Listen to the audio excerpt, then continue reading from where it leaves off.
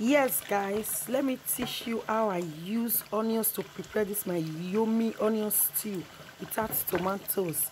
This is the easier way you can use your onions to prepare your stew at home. It looks so tasty, it looks so yummy. That is it. Just stay tuned and keep watching my channel. You can use it to eat rice and yam.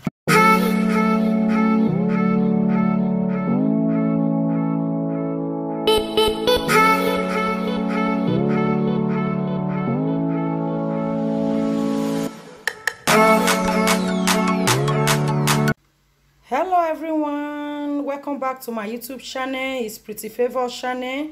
If today is your first time you are coming across my YouTube channel, don't hesitate to subscribe, comment, like, press the notification bell. Whenever I upload a new video, you'll be notified.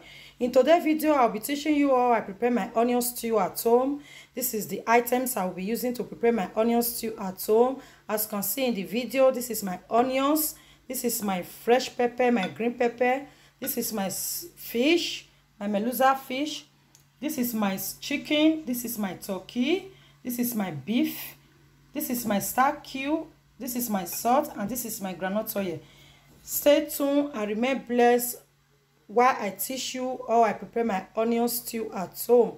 The simple and easy way you can prepare your onion stew at home. Start it to the end. Stay tuned and remain blessed.